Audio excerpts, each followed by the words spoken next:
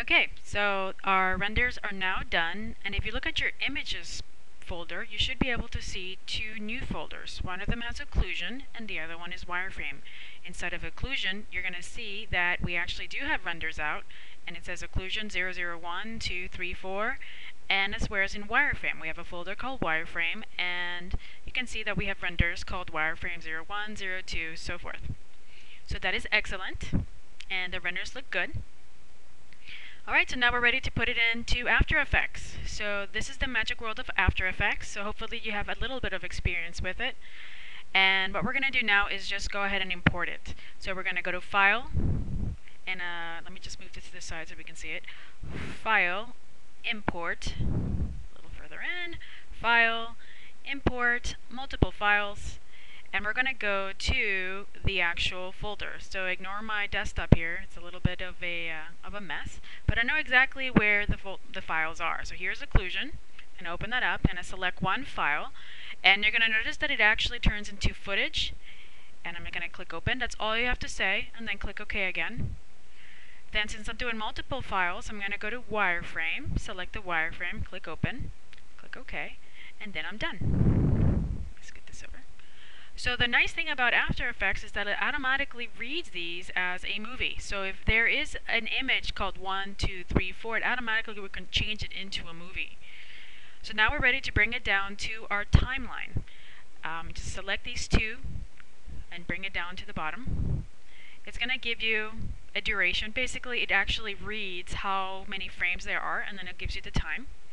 And there you go. If I press play up here on the right, you're going to see the turntable.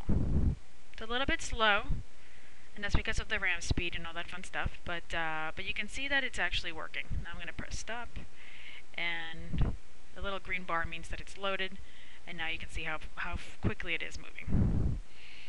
Alright, so now we need to know, we need to put the wireframe on top. So select your wireframe, bring it to the top, and now you can see that the wireframe is on top. Let me zoom in so we can see the quality. Pressing spacebar will give you the little hand to move around, just like in Photoshop. So basically, After Effects is like Photoshop that's animated, so it's really nice. Okay, so here's the wireframe, and we need to actually be able to see the occlusion underneath it. So to do that, we're going to go over here into the modes, and right now it's in normal. I know it's a little bit hard to see, but it actually does in fact say normal, so let me see if I can stretch this out. Okay, anyway, it says normal, and we want to go to multiply. And immediately you can see that it's basically overlaid. That it's the wireframe's actually on top of the occlusion. You can actually see the occlusion. Right, so if I move it around, you can see that the wireframe follows the occlusion pretty well.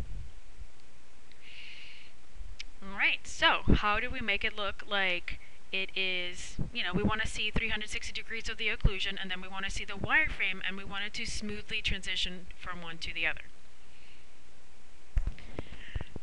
So what we're going to work on is actually the opacity. We also need to have a little bit more time. Right now we have 12 seconds. And we just need a little bit more time so that we can actually see the occlusion first and then the wireframe. Alright, so what we need to do is basically double this. We have 12 seconds, so I'm going to go to Composition, and again I'm going to scoot this over so you can see. Composition, let's see, Composition Settings, whoop. And down here you can see the duration is 12 seconds. So let's go ahead and change that to 24. Okay, move that back. And now you can see that we can actually have more. Now we have 24 seconds. So instead of 12, we now have 24. So what I'm going to do is actually just grab these two, occlusion and wireframe again, and bring it down to the bottom. And then these two bars, I'm going to click and drag and move them until they actually click at the very end. If I need to zoom, I can always use this little mountain here. Again, just select them over here. And then if you want to, you can actually hold down Shift. I'm holding down Shift right now. And you can it will actually snap to the end of the timeline. So now when I drag this timeline from left to right, you can see that there's a perfect transition from the left to the right, and there is no, it's very smooth. Alright, so let's go ahead and put the wireframe on top as well. So we know that it goes to 360 degrees and then goes from 0 to 360, and this is from 0 to 360. Again, we need to change our wireframe to be multiplied. So go ahead and change it to multiply. And now it looks like we have two turntables. That means that we're actually, this turntable's basically turning twice. Okay, so let's go ahead and play with a little bit of the opacity. So basically what we want is a smooth transition from occlusion to wireframe. So I know that at the end of this wireframe, my wireframe needs to be about 100% opacity. And then a little bit before it's going to be 0. So the whole time it's going to be 0, and then it slowly changes into 100%, and that's going to give us a nice smooth transition. Alright, so let's go to wireframe and just open up the outputs. Here, go to transform, and then you can see opacity. By the way, a shortcut for opacity is just the letter T. If you hold this down, if you click on wireframe and just click on the letter T, you're going to see that opacity shows up. So again, I want it to be 100% by the time it gets to the end of this bar. So I'm going to set a keyframe. I'm going to click on this stopwatch. Just click it once. And then you're going to move this slider a little bit to the left, and then you just have to type in the value 0. It automatically adds a keyframe to it. So don't try doing the keyframe again, because if you click on that stopwatch again, it's actually going to delete your keyframes. So the stopwatch is basically you turn on the animation, and after that, any type of changes you do to the values, it will automatically keyframe. Alright, so again, we have a 0 here, we have 100% in the second keyframe. Okay, so we can see that as the timeline moves forward, the wireframe starts to appear, and by the time it gets to our 12 seconds, it's at 100%, and then the wireframe on top of the occlusion continues on. And that is exactly what we want. So again, here we go, it's turning 360 degrees with complete occlusion, and then it slowly transitions to the wireframe, and now you can see the 360 degrees. Okay, and that's what we want to see. Okay, so the next part is basically to export this into a movie. To export it, we need to actually send it to the queue. So let's go up here to the top, go to composition. Let's get this again, composition, add to render queue. Sorry, I have very little real estate space here. So again, composition, add to render queue, and you're going to see that we get a new tab called the render queue. We just have to go through these options to change it, and then we'll be ready to render. The first one is best settings. Just select best settings. This is the place where you can actually change the size, the resolution, all that fun stuff. Just leave it at that, no big deal. Click OK. Lossless, you click on that. This is where you want to change to what format you want. I personally like QuickTime. So just select QuickTime. And over here to the right we have a format options. The best one that I've seen so far is H.264. Now if this was for your demo reel, I would select animation. That has very little compression, but your movies are going to be huge. They're going to be like 1.2 gigabytes. So just be careful.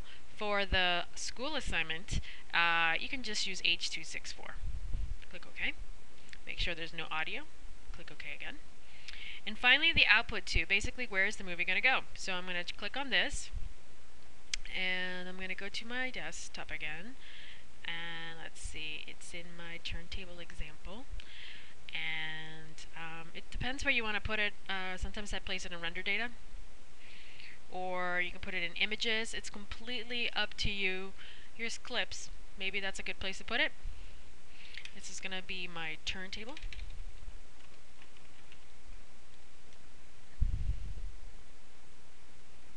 Okay, click save, and then you click render. So this might take a couple of minutes. It is in HD. Actually, it's moving pretty quickly. So basically that's how you set up After Effects to create a movie. And I'm going to pause this video now so that it can render through, and then I will be back. The render is done, so I know exactly where I placed it. I placed it in my clips, and there is my movie. I'm going to go ahead and open it up to see how it looks. Give it a second to load. It is in HD. There it is. Let me shrink it down a little bit so that you can maybe see it.